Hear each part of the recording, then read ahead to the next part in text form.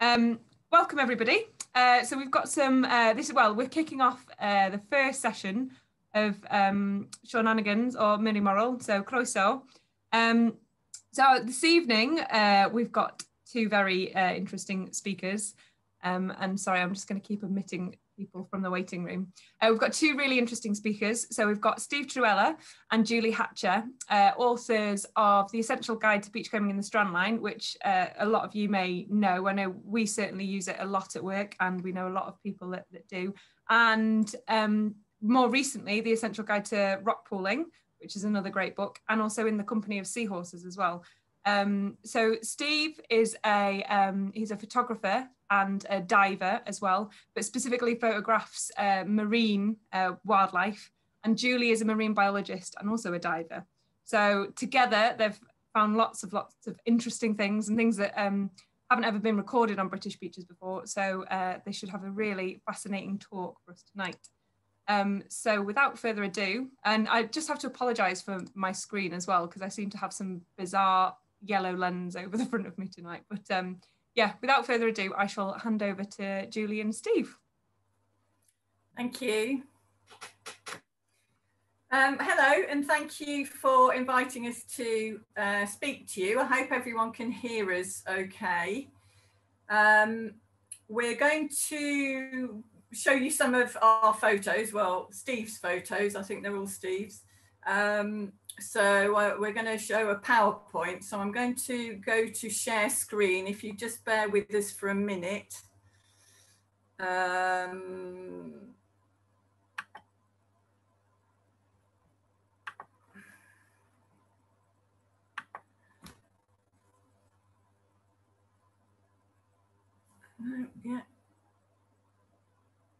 That's been a bit slow, isn't it?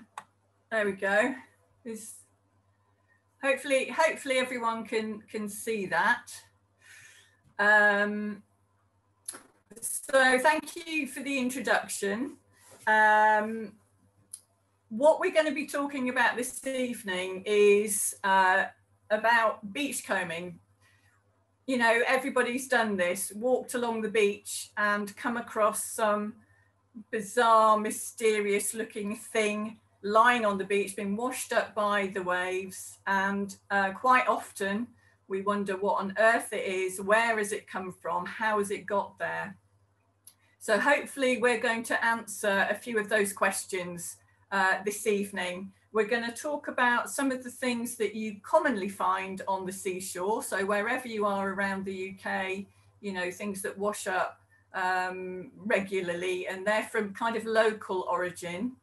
We're also going to talk about things that wash up from a long way away, things that live way out in the middle of the Atlantic Ocean, and even things that travel right across from North America. So what we call long haul or long distance travelers and ocean drifters. We're going to touch a little bit on litter, but I'm sure everybody is very aware of the problem of litter in the sea these days. And so I'm just going to briefly talk about that. And then we're going to talk about the strandline as a habitat. So the strandline is that line of debris that gets washed up onto the beach by the tide and the waves and then stranded there. And it's an extraordinary habitat. So we're going to talk briefly about that as well. We're going to have lots of time for questions at the end. And if anybody's got anything that they found while they've been beachcombing to show us, then that's great. Okay, so we're going to start by, how do I move on to the next?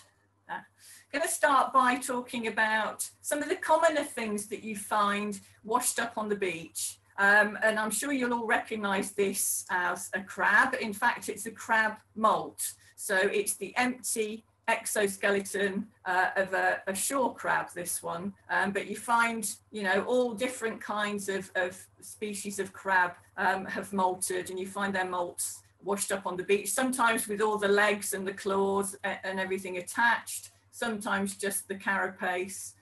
And you know, for those who don't know, crabs live inside this hard casing. It's like a suit of armour, their exoskeleton. But as they grow, it doesn't stretch and grow with them. So at some point, it's going to end up feeling very tight, and they're feeling rather squeezed and squashed inside of a small shell. So periodically, I hope you can hear us. Our internet connection is a bit iffy, I'm afraid. But periodically, as they're growing, they have to molt their shell, leave it behind, and grow a new, bigger, a new, bigger shell. So what they do is, when they're ready to molt, they start to dissolve a seam at the back of the carapace, and then they split it open and they climb out backwards. And as I said, they leave the legs, the eye coverings, everything behind. And what's left is what looks exactly like a dead crab on the beach. And sometimes people walk along the beach and think, oh my God, what's happening? There's loads of dead crabs on the beach. But actually what it is just a load of molts where the crabs have been growing, especially in summer. Obviously they're feeding and growing very quickly. Although you can find these, you know, all year round. So crab molts is something that you can always find on the beach, and it's a really good way to get to know your crabs as well, by looking at the different shapes and the different colours of the molts that you find, and identifying the different species. Something else that I guess most people are familiar with are mermaids' purses. And here is a mermaid's purse. It's actually the empty egg case of a type of shark called a bullhuss, and it has those curly tendrils at the end. So we have two types of shark in this country that lay eggs, and their empty egg cases, once the babies have hatched and swum away, the empty egg cases wash up onto the beach for us to find. Usually mixed in with the seaweed along the strandline. And there is a different type of, just before that, this is what's hatched out of it. So a small shark, a type of cat shark, will have hatched out of that egg. And each egg capsule contains a single embryo. The other type of mermaid's purse are these kind of darker coloured ones with the pointy corners. They don't have the curly tendrils of the shark eggs, but these are the egg cases of a fish related to sharks. They are the skates, or we call them rays as well. So there are a number of species of skate that lay eggs, and again we get their empty egg cases washing up on the beach. We call them mermaids' purses, and you can tell by the size and the shape of these egg cases which species of skate they have come from. And actually it's really important that we record these, because by doing that we can find out where the important breeding and nursery areas are for these very vulnerable species. I mean, rays and skates are very vulnerable to overfishing. So knowing where their breeding areas, their spawning areas are, is really important to their conservation. Now, mostly, almost always in fact, these egg cases are empty when they wash up on the beach. And actually, if you look closely, you can see where the baby has swum out of them, has burst them open and swum out. But very, very, very rarely you find one with the embryo still inside. And we've been lucky enough to find two of these actually.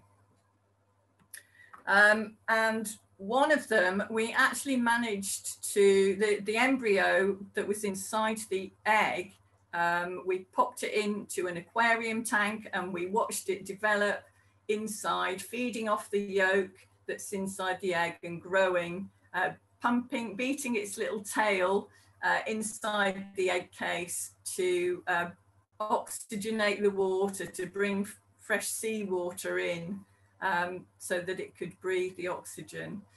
And eventually, well, after a couple of months or so, the baby hatched out, and it was a small, really tiny little baby, and it was a spotted ray. And this is a photograph of it here. Alongside the egg case is actually half buried in the gravel just underneath it, you can just see.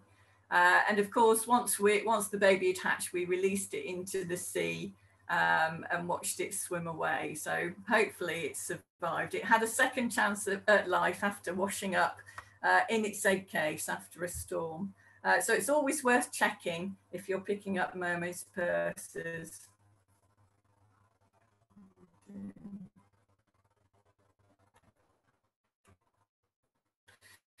There's also a number of besides the mermaid's purses, there's a number of beaches. Obviously, the intention from the parent isn't that they wash up on a beach out of water where they will dry up and die. They're laid on the seabed with the intention that they'll stay there until the babies hatch. But at this time of year, lots of these things will be washing up all around the coast. And these are called sea wash balls. And they're called that because in olden times, apparently, sailors used to pick them up and use them like we use bath sponges today. So they might get dried up while they're washed up on the beach, but if you pop them in water, they'll soak up the water like a sponge and you can have a wash with it. I'm not sure I would fancy doing that, but apparently that's what used to happen. So sea wash balls. But actually what they are is an egg mass that's laid by the common whelk or bucky, and common whelks gather together in numbers and lay a big mass of these little capsules all glued together into a ball. So it's not just one individual that's laid all these, and each little sort of lens-shaped capsule that's part of that ball will have tens of thousands of eggs inside it, and only a few of the eggs will actually be fertilized. Most of them are there for food. So once the babies start to hatch out, they'll feed on the rest of the eggs, the unfertilized eggs, to give them a good start before they sort of head off into the big wide world.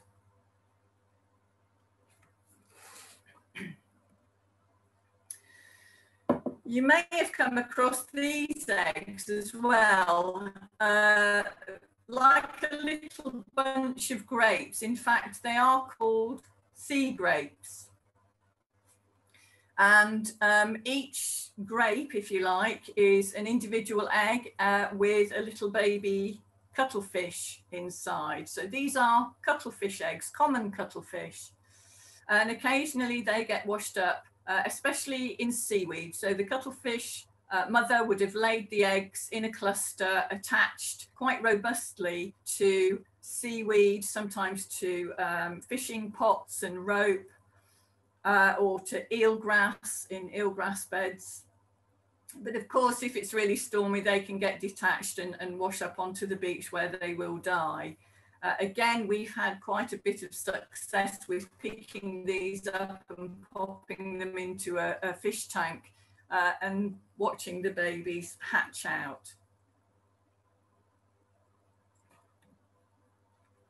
And another type of egg that you quite often see, or at least we do quite often see washed up on the beach, are these rather sort of slimy looking sausage shaped things. These are squid eggs, and each sausage is packed full of individual eggs that will eventually be. Again, it's not one individual laying all these, but a lot of squid will get together and lay these in a big cluster on the seabed, anchored to the seabed. And as I said, sometimes they get washed out and washed up onto the beach. Hi, I'm going to speak about the oceanic animals that come in. Obviously, Julie's been talking about the things that wash up on sort of local beaches, you know, the mermaid's purses and things. A lot of animals with the Atlantic Ocean between us and America, we have all these oceanic sort of drifting animals. These little blue things on the beach are called by-the-wind sailors, or velella. They're often sort of classed, they are a colonial siphonophore.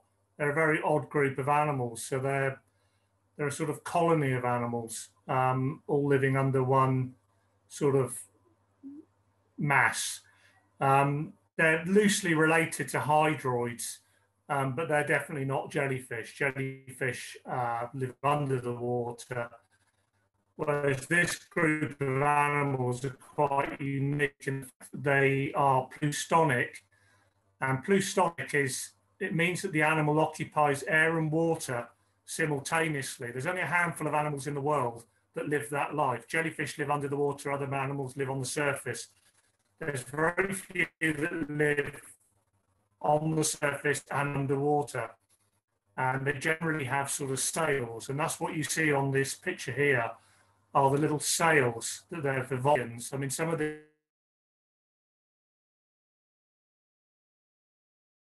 these slips are so big out in the Atlantic that you can see them from Trewhella on beaches in the UK. And it's often worth looking for the violet sea snail, which feeds on them. And there's also a rare sea slug as well, a pelagic sea slug called Fiona, which will feed on these in Portuguese man of war. So if you see clusters of these, it might be worth sort of sitting around and having a poke around, because they are quite extraordinary animals. The tentacles are underneath the animal, so they have these stinging cells. And they basically just drift along the ocean. They have no control about where they go. They rely totally on the winds. And some have left-handed sails and some have right-handed sails. So all velella don't end up in the same place. And obviously, if there's a stranding, the one with one or the other sail will hopefully be carrying on off to sea while the others wash up on the beach. So they're quite extraordinary animals, and very little is known about their life cycle. The other one you'll be familiar with is this animal. This is the Portuguese man of war. These are my favourite things. This is my sort of favourite animal. It's a plustonic animal, so it has this float, this CO2 filled float on the surface, and beneath that it has a whole array of, well, a colony, like the velella, it has a colony of digestive glands and reproductive glands, and all these things go in digestive glands. So all these things are all going on, and they're all kind of independent of each other, although they are the same animal. Very, very bizarre. The Portuguese man of war is the only one. It has no other animals in its class. So that's it. Portuguese man of war, it's on its own. It's quite a unique animal. And the sails on the top, we've had these things in aquariums when they're stranded, just to observe them really and photograph and film them. And if you blow on them, the float at the top will actually tack in to the wind that you're creating. So it will form a crescent shape as you blow it. If you walk around the other side of the tank and blow it again, the float will curl round again, which is amazing. I always find that amazing, because these things have no eyes or brain, or they're not compatible to any other animal, but they function exceptionally well. They can be very large. They can be the size of a sort of rugby ball, and they can have about 30 meters of stinging tentacles. They are potentially very, very dangerous. If you see one washed up on a beach or in the water, it's probably best to avoid it. You know, I have picked them up by the float, but I wouldn't recommend anyone pick them up at all, because often the tentacles are entangled around the float or in the seaweed, or so you know, use a stick maybe, poke it around and get it out the seaweed, photograph or observe. Otherwise, they are best left alone. This is obviously a true jellyfish. In Wales, you probably get quite a few of these. I'm hoping you can hear me still. Internet's gone down again. This is the barrel jellyfish. Britain's sort of not the longest jellyfish, but it's the largest jellyfish. Its body mass is huge. Most people have probably seen these washed up on beaches, and they're called dustbin lid jellyfish for good reason, because they are the size of a dustbin, and they probably weigh as much as one when it's filled up with rubbish as well. They're very, very heavy. They are obviously basically water, but they're quite extraordinary things. We get sort of fluctuations in population. Some years you'll get thousands of them, and other years you won't see any at all. I think in 2015, 16, there were thousands and thousands of them all around the UK. We had hundreds in Dorset. And they're a fantastic thing to spend time with if you get the opportunity to go snorkeling with them. They are extraordinary. I could spend hours and hours and hours in the water with one of these things. And there are little tiny crustaceans that live in these ones and other jellyfish. So again, if you see one stranded, it's worth sort of pulling it apart. You can't hurt it, it's dead anyway. And you get these little tiny crustaceans called Hyperia galba, or big eye amphipod. And they're just like a sandhopper with big green eyes, and they live inside jellyfish. They feed on the jellyfish, but they're quite insignificant to an animal of this size. So it's worth looking, kicking old jellyfish over and seeing if you can find the little amphipods underneath them. And this is why I like them, because when they're on the beach, they're not particularly colourful or dynamic and really, something and nothing. When you see one of these animals in the water, they are extraordinary. And again, jellyfish don't have brains, or like we do, they don't have eyes. When you see people saying, oh, I had these jellyfish coming towards me, they were just drifting towards you, as opposed to they've seen you and they're chasing you. Jellyfish can't chase you because they don't know you're there. Well, they probably do know you're there, because when you're snorkeling with them, they will often submerge. So they'll be up on the surface, and sometimes they will go. They can probably pick up the pressure and even maybe temperature in the water. I'm not a jellyfish biologist, but they certainly know that you're there, and they will dive. But again, if you get the opportunity to get in the water with one of these things and just swim around it, they're not particularly, all jellyfish sting you.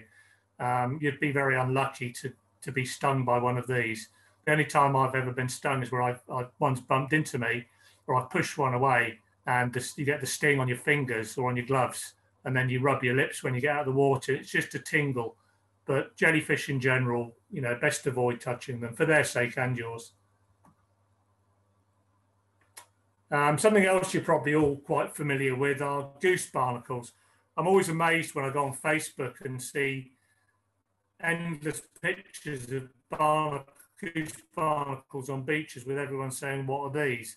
Because they do wash up more or less everywhere in the UK, maybe not so much on the East Coast, but they are pretty common after big weather to see goose barnacles attached to all sorts of things. Goose barnacles only, or these sort of oceanic goose barnacles, are various species.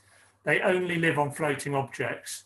So they're not the same as the goose barnacles that grow on rocks in the Mediterranean in the intertidal zone. And many people often say, oh, keep them, they're worth a fortune, they're really expensive. They're not the same species. And I certainly wouldn't eat an animal that's been drifting around in the Atlantic Ocean in microplastic and goodness knows what pollution. So certainly never eat one.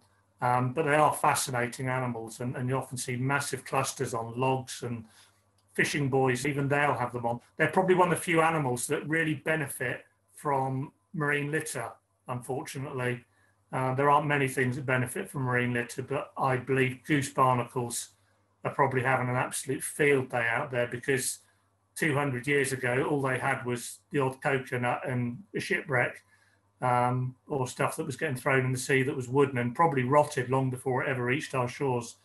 So now we have plastic fish boxes in their millions floating around out there, then absolutely tons and tons of habitat for goose barnacles. And this is the business end of a goose barnacle.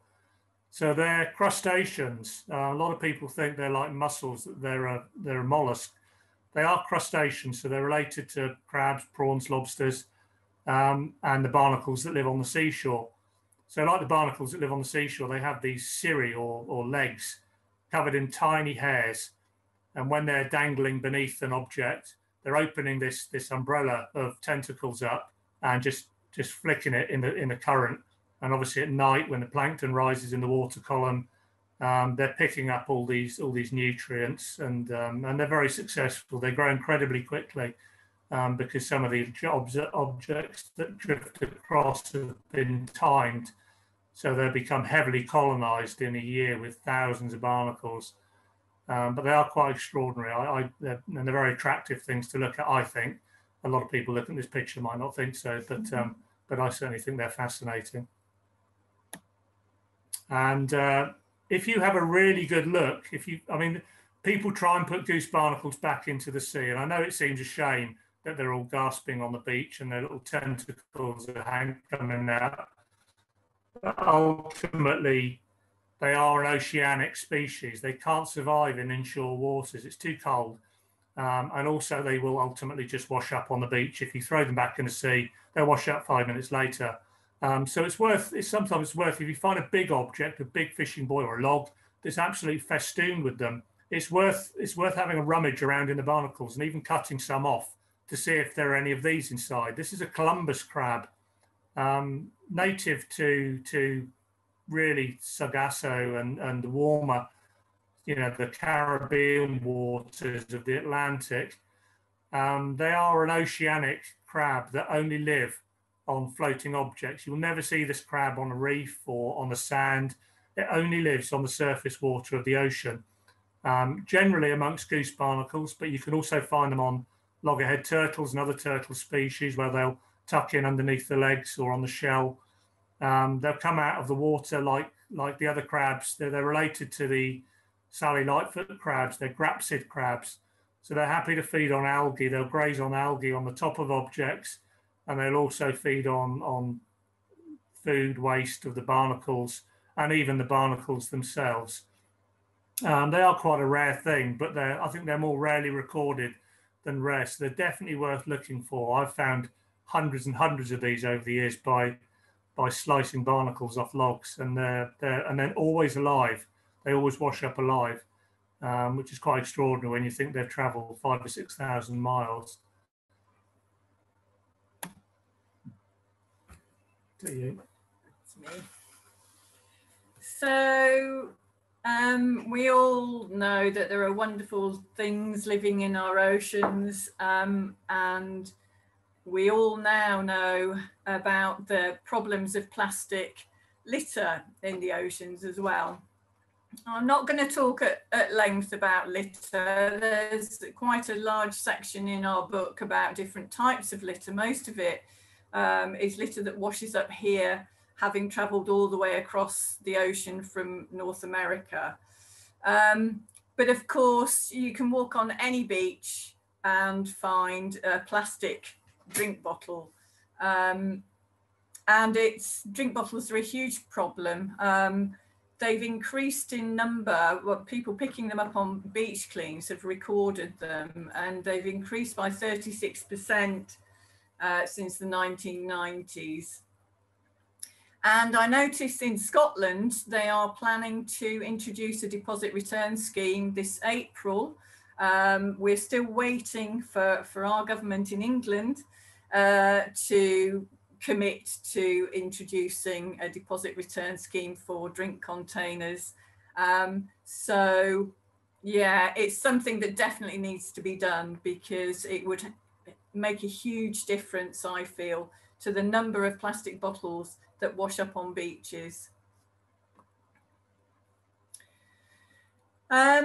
Now, there's no end of litter I could talk about, but I just want to mention something that Steve did, actually. We've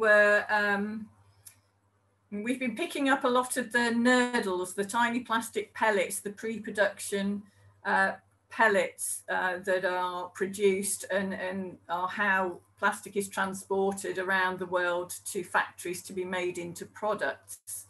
And the fact that seabirds in particular are very vulnerable to eating them, swallowing them. You know, by eating them, they get a toxic meal, because while the pellets are drifting around in the sea, they're attracting pollutants that are kind of diluted by the sea, but they get concentrated on these plastic pellets. So anything that eats them is eating all of that, those toxins as well. And in particular, here in the UK, fulmars are very susceptible. They eat items from the surface of the sea. They aren't divers like gannets, but they pick off food at the surface of the sea. And so they tend to accumulate lots of plastic in their stomachs. So Steve took it into his head to dissect a fulmar that he found on a local beach and to dissect its stomach. And this was just a random fulmar that he picked up, and these were all of the plastic items that were in its tiny little stomach, including some nurdles. You can see the little round pellets there, some fishing line, monofilament fishing line, some polystyrene and other bits of plastic. So microplastics, of course, as we know, are a huge problem to our seabirds and other marine life. And it's really all of our responsibility to try and reduce the amount of plastic that we consume, whether we're recycling or whether it's going to landfill or somehow getting into the environment. We can all do our bit to reduce how much plastic we buy. Right, I'll just talk about beach strand lines quickly. As Julie says, the beach strand line is the point of the highest tide, so the spring tide, where it deposits all of the natural and unnatural objects that have come out of the sea. It's predominantly seaweed and sticks and driftwood and all the rest of it. Obviously, all the litter there with it as well. Beach strand lines, I've worked on beach strand lines and studied them for many years, and I believe them to be probably, I think they are our richest habitat for invertebrates.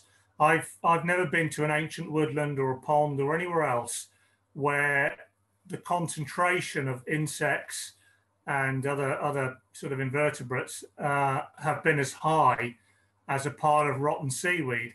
If you kick a rotten seaweed or lift a piece of driftwood up, it's absolutely teeming with sandhoppers, seaweed fly maggots, seaweed flies. That's just the stuff you can see.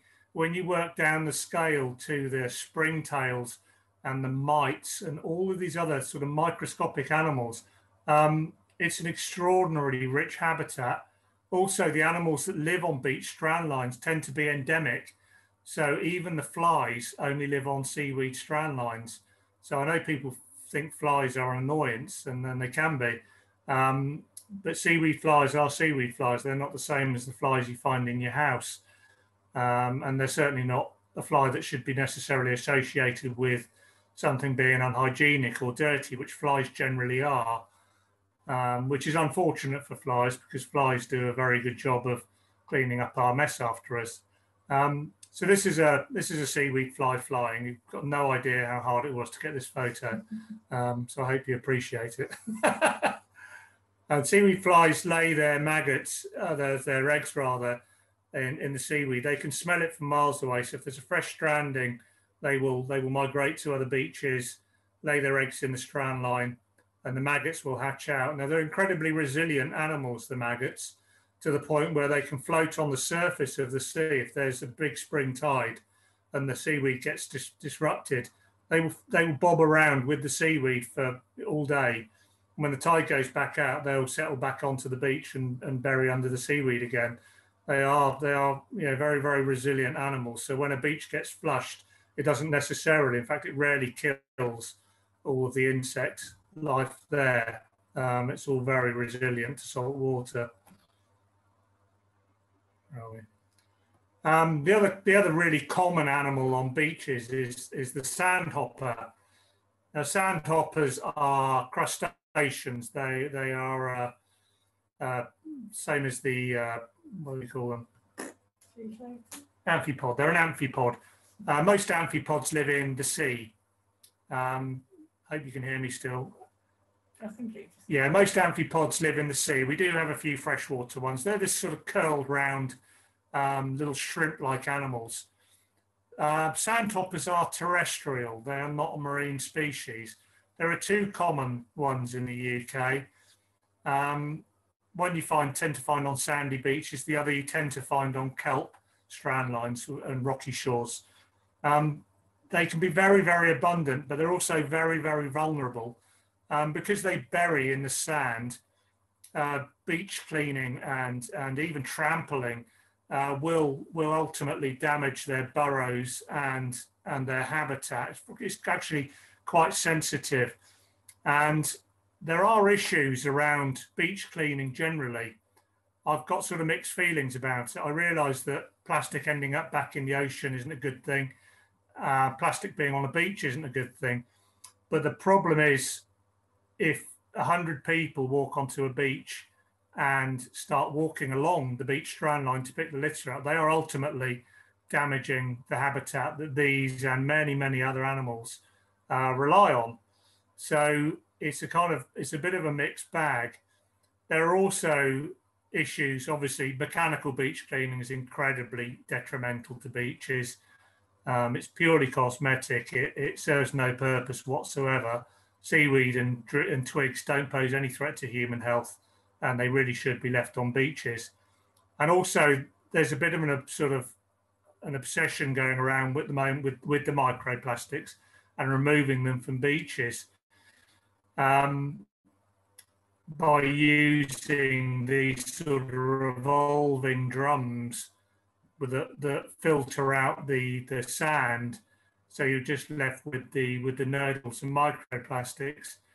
Again, if it's a fresh drift strand line where they're simply rummaging around at the top of the beach with a dustpan and brush and cleaning up all this stuff, you are, like I say, potentially destroying these animals. And because they have gills like woodlice, they have to be in damp habitats. As soon as you expose a sandhopper to direct sunlight, and I have spoken to people who clean beaches with these trommels, they're called, where they filter out the plastic, and the sandhoppers, they say the sandhoppers just drop on the tarpaulin and hop away. But the problem is those sandhoppers are hopping away probably many meters away from where they want to be.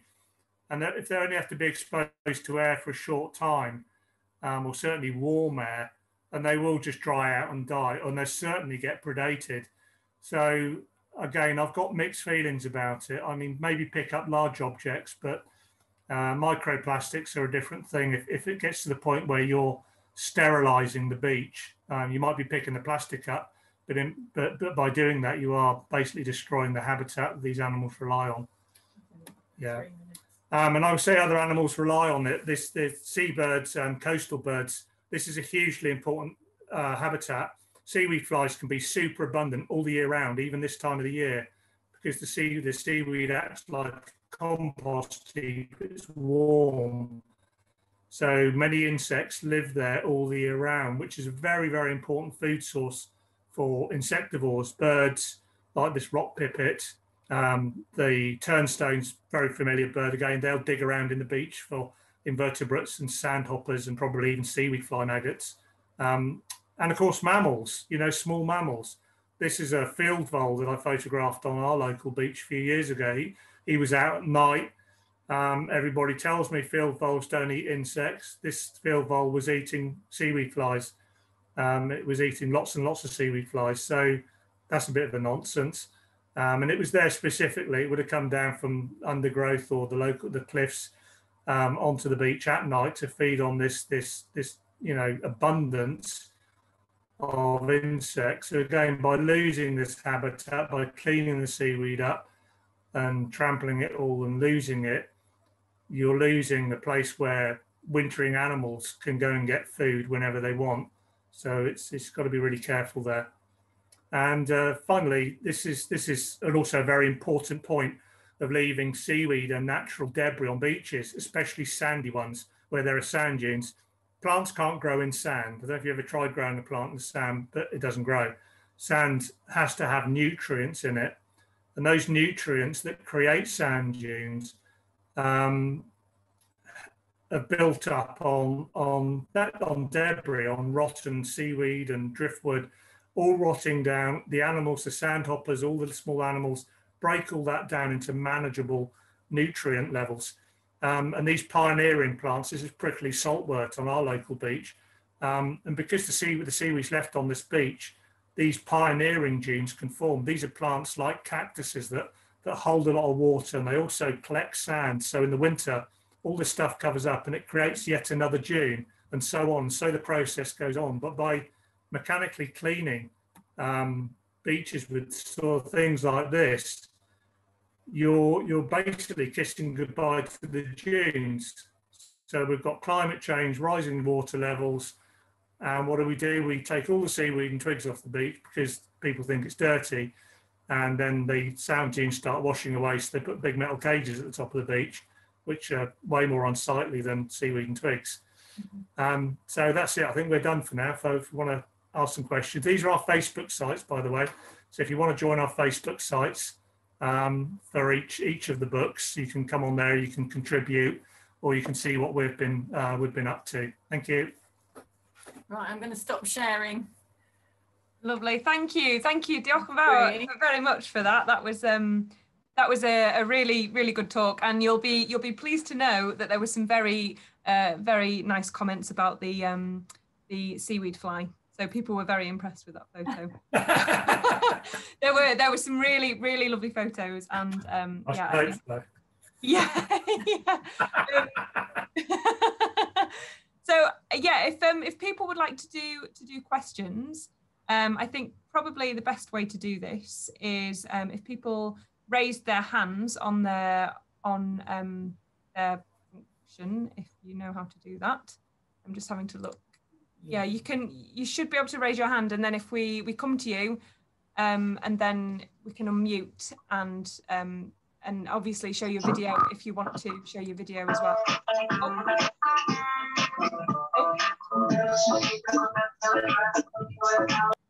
Hang on, let's just do that. I don't know what I'll just get into that. I've got no idea what happened there. I'm very excited. Yeah, sorry. Wendy, do you want to go? Is there something that you would like to ask about? Have you ever found a message in a bottle anywhere? Because I've been on beaches all around the world, and I've never found a message in a bottle yet. Yeah, we have. Yeah. We're not fans of messages in bottles because it means someone has thrown a bottle into the sea. So we tend to, if we do find one, we tend to take it and put it in a bin. Wow. Yeah. It's interesting. Sorry? You read it first, though, and see where it's come from. Yeah, I have done. They're usually just nonsense, though. I've never found an interesting letter in a bottle. I mean, people do find them from Florida and all over the world. I mean, it's kind of interesting to see how long objects take to come across the ocean, but the other half of me thinks, yeah, but it's by doing that and by getting hundreds of likes on Facebook, it just encourages people to try and do the same. And I know a few years ago, there was a guy at Brighton Pier who was charging people to send a message in a bottle. So he was charging for a glass bottle, charging people to do a little message that had kind of customized, and then he was taking wheelbarrow fulls of bottles to the end of Brighton Pier and throwing them into the sea. But of course, Brighton's on the east coast. All they did was wash up on the beach, on the south coast rather. But yeah, so that kind of, I'd say, yeah, it is interesting. I found them. I've even found money in bottles where people have put a note from their country, Moldova, and it's quite interesting. But ultimately, we haven't mentioned it in the book for that deliberate reasons. We just don't want people doing it. Yes, yeah. Yes, it is interesting. I know I get it, and I'm sure years ago it was kind of interesting, but now it's become a commercial thing where you can actually buy messages in bottles to write out yourself, and then throw them in the sy'n. And I don't know, you've seen the damage glass does on beaches for kids and dogs, and you know, I just think the last thing you want is a glass bottle ending up on a beach. Yeah. Yeah. So it's like those lanterns, you know, those in India they put those Chinese lanterns. Chinese lanterns. Yeah. I mean, that's a big popular thing. Yeah, you're absolutely right. Yeah, I hadn't looked at it in that way. Yeah, thanks. Yeah. Thanks. That was a good question. Gretchen, did you have your hand up? Did you want to ask something? Yes, please. When you were showing the goose barnacles and you showed the little crab, which is obviously a non-native species, what would you advise if you did find one? Yeah, that's a good question, because we've been sort of throwing the idea around that with the increasing weather patterns, that I've found many species from the Caribbean that have washed up in the UK alive, many new species, quite common in the Caribbean, but not common in Britain. And they're generally alive. So the potential for these animals, I've actually got one in the tank right in front of me. I've got a Florida rock snail that washed up in 2015 with some goose barnacles, a big predatory whelk that would be unimaginably, you know, predatory if it landed on our shores on a mussel bed. So yeah, with the increasing marine litter, there is a chance that invasive species will come across the Atlantic and start spawning or dropping babies in our waters. But we don't know enough about it yet. We don't know if they're viable. As our waters warm, then yes, potentially. The thing with the Columbus crabs is even if they drop off, they probably won't survive long in our waters. It's just too cold. Although they are alive when they wash up, they've been amongst a cluster of goose barnacles and been out in the open ocean. But once they're in our waters, they would probably die, and they only live on the surface of the ocean. So, but for other species, there's definitely, but if you find one, yeah, either stick it in a jam jar, you know, keep it as a specimen, or, you know, you can leave it on the beach, it'll die.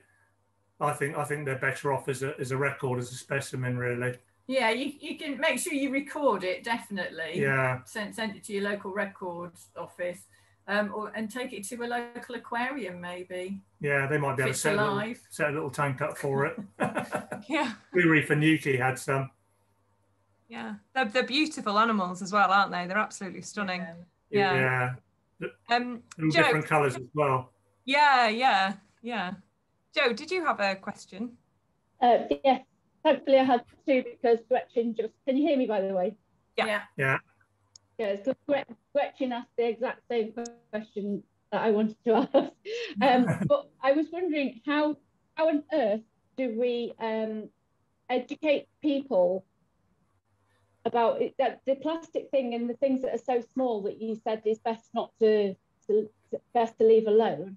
How do we educate people to that really small aspect of the ecosystem?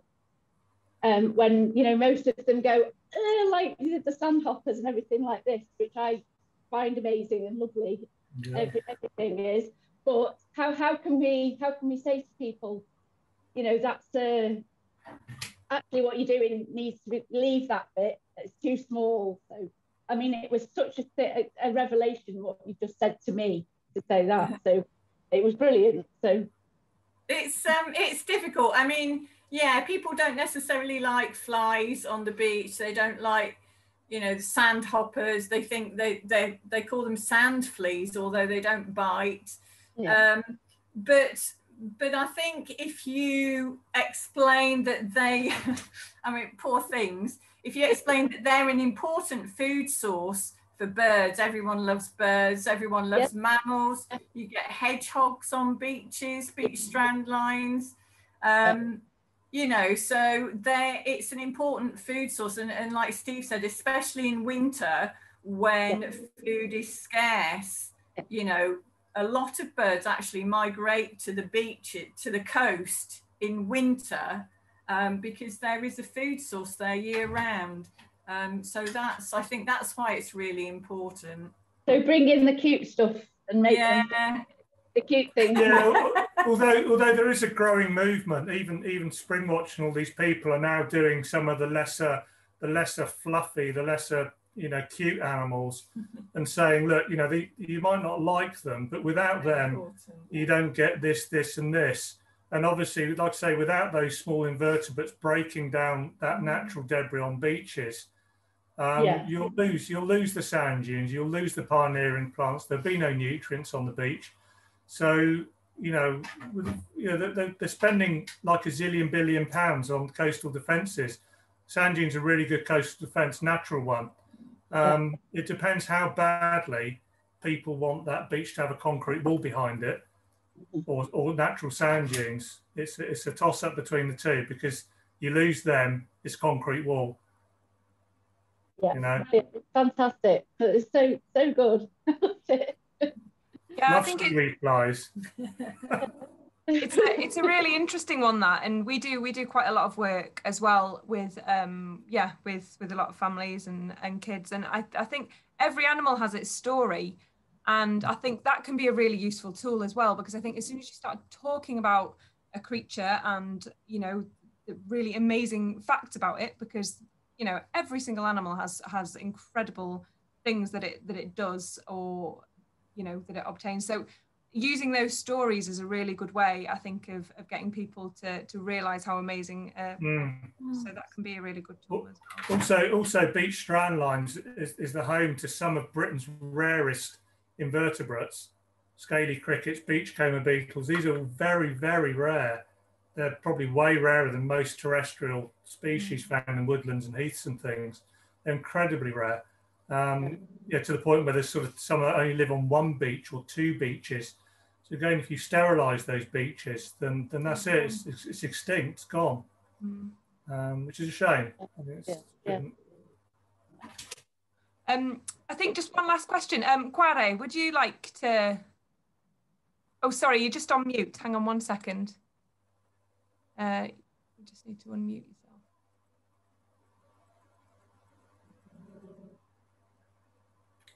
Here? Okay. It wasn't so much a question as a comment. I went out yesterday to a beach just in Pembrokeshire, and I recently discovered this thing called the Great Egg Case Hunt, which is a website where you can register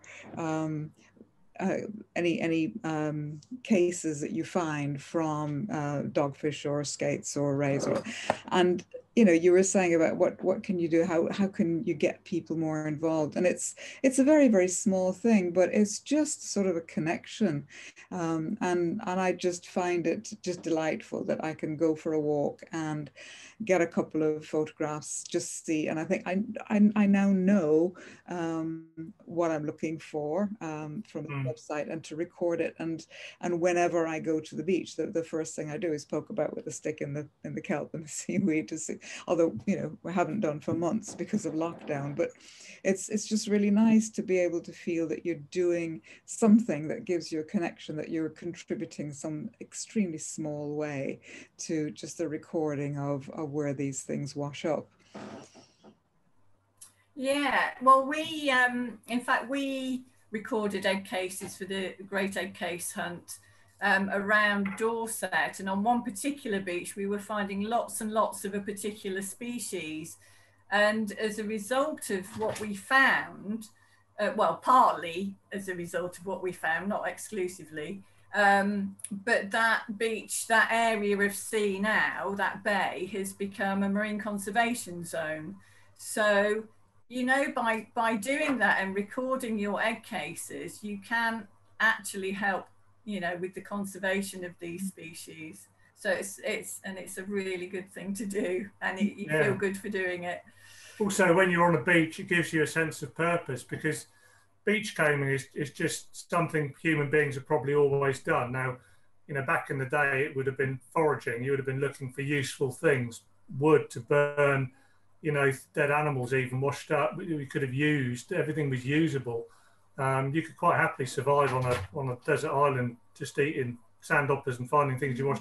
That's the reality of it. So we're basically just monkeys walking around with sticks, and we're attracted to shiny objects and unusual things. And that's what it's all about. It's about when you start looking for one thing, you start noticing other things, and you also notice changes across the seasons. So it's great to have a sense of purpose. And the egg case, like Julie says, is a really useful tool.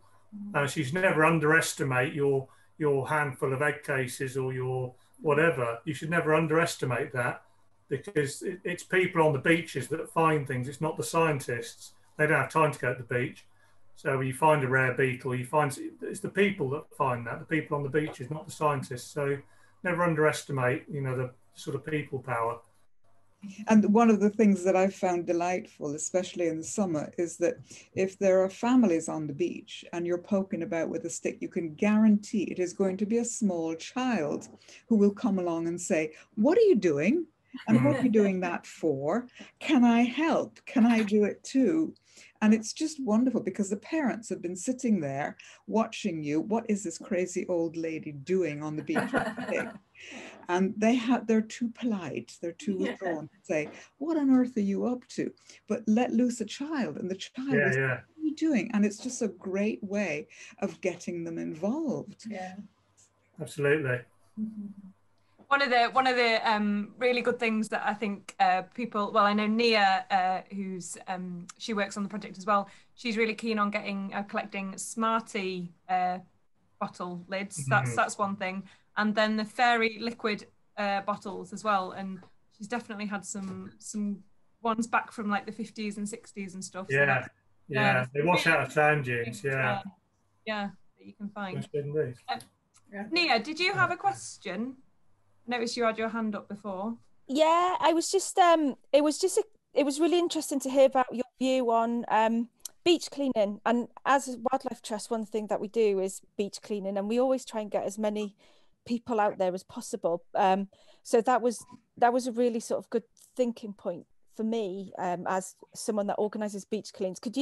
Have you got any tips on how we can do that in a sort of strandline friendly way, or is it a matter of, if we are beach cleaning, do we avoid the strandline, or what's your tips? You can't really avoid the strandline, because that's where the litter tends to end up, or a lot of it anyway.